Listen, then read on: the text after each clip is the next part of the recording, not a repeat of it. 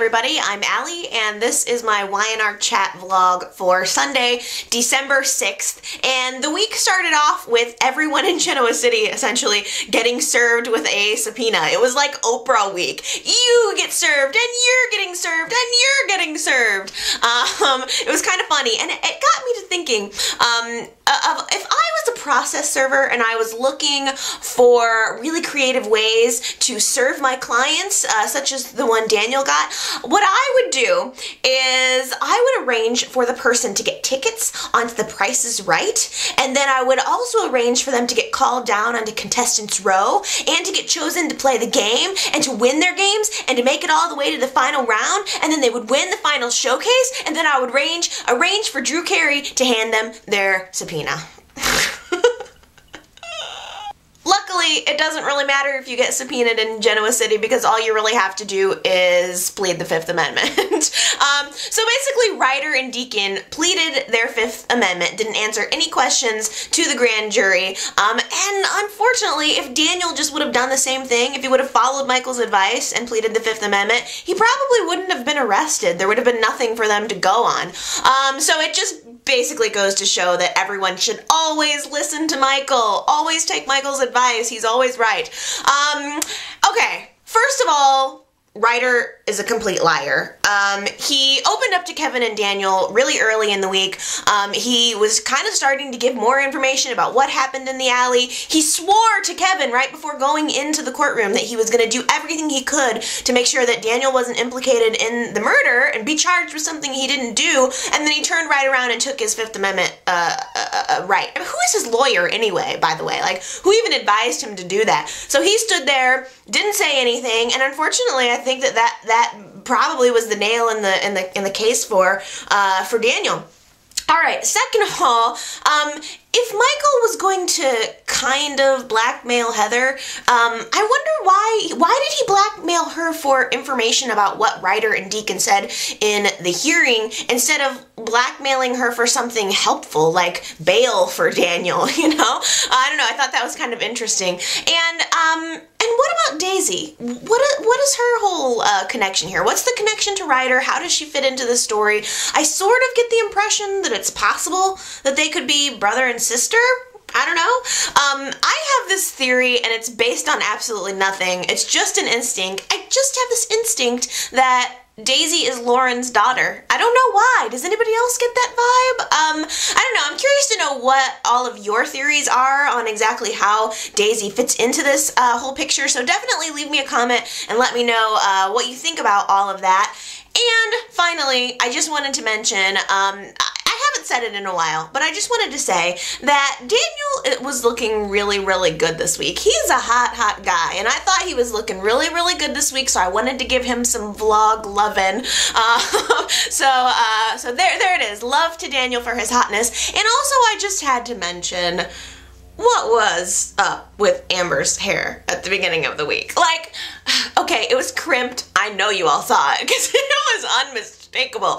It was crimped like all the way, and I just, you know, I don't mean to be mean, and I'm not like a fashionista, but if you just, okay, here's a reminder, if you ever get like a wild, crazy feeling that you're gonna go crimp your hair, like, okay, don't crimp it from the root down because it just ends up looking like a frizzy, horrible mess. Like, maybe if you want to crimp a few strands, okay, we'll get the crimp effect, but we don't need to see your whole head crimped, okay?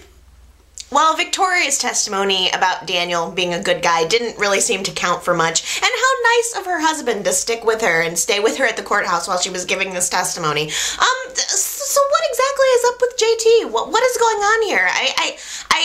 I think that there is a lot more to whatever's going on with him and his job and his boss than meets the eye. I don't think it's just that they want in on the Chancellor IPO. I get an evil vibe from the boss, honestly, and I'm kind of disappointed that JT is being such a tool for him. I mean, he ignored his own son's birthday party this week, so what's up with that, JT? I mean, Victoria has definitely had her moments where she was not the world's best wife and she was completely and utterly selfish and focused on her business, but I always got the sense that she was at least there for her husband and her family. I mean, for JT to miss his child's birthday party, I don't know. I don't know. It's only recently that there's been this horrible rift between JT and Victoria Victoria. But you know, and I can understand where JT would be upset. I mean, Victoria slept with Deacon, but let's not forget, JT was caught kissing Colleen before Victoria ever even slept with Deacon. So I don't know. Let me know your thoughts about that. I'm curious to know if anyone has any theories. And by the way, it's been like weeks since we've seen Deacon in a sex scene. Can we get somebody on that, please?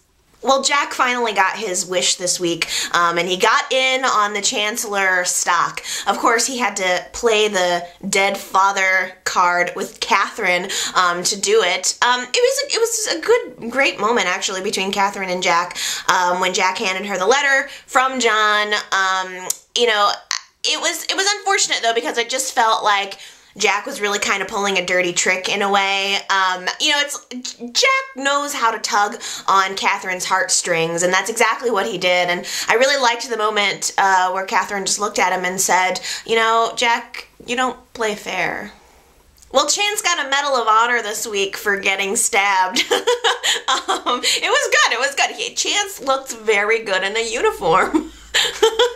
And it was very sweet. He got his little medal, and he made sure that they had a sequence where Chance bought Chloe a dress to go with him to the ceremony, and he wanted her to be by his side, and he was getting pictures taken for the press, and rather than be alone in the pictures, he wanted to have Chloe right beside him. He's such a good guy. I really like them together. They're very, very sweet, and Chloe seems to really be over Billy now, and it's been really sweet to see them together interacting. It makes me have a very warm feeling in my heart.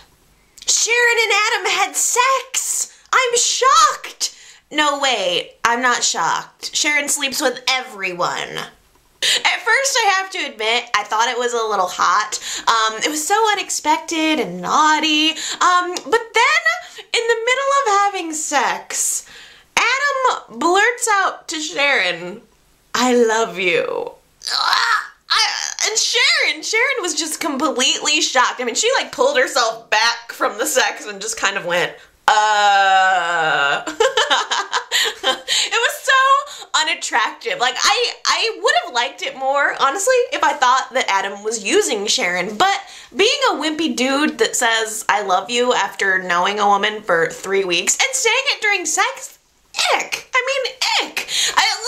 I don't know. Now it's awkward between Sharon and Adam. There's no way of getting around it. It's awkward. And frankly, Sharon dug her own grave on this. You know, if she's feeling uncomfortable now, she should have thought about that before she went and slept with the man that she's known for only 3 weeks. I don't know. I just think Sharon needs the attention. She has to have constant attention from a man. I mean, clearly, that's who she is. But what about Adam? You know, I mean, does he really love Sharon or think he loves Sharon? I don't know, you know, or is he using her completely? You know, or, you know, I guess my opinion is that it's a little bit of both. I mean, I think Adam actually is kind of falling in love with Sharon, and it doesn't hurt that it's his nemesis brother's ex-wife, and he wants to get back at him. So I don't know. At the end of the week, Friday's show, Nick basically completely walked in on Sharon and Adam. I couldn't even believe it.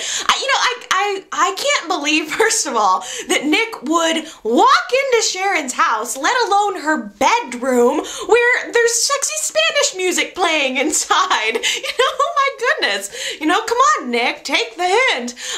You know, first, Nick has the nerve to put up a commemorative plate in honor of the child that he and Sharon lost, and now he's going to be warning her not to get involved with his sleazy ex-con half-brother. How rude! Okay, well, those are my thoughts for this week. I can't wait to hear what all of you guys are thinking, so please leave me a comment and let me know your thoughts about all of the storylines this week. I love hearing from you. I will be back next Sunday for another vlog, but if you want to check up on me in the meantime, you can go to my website at buttonhead.org. Otherwise, I will see you guys next week. Have a good one. Bye!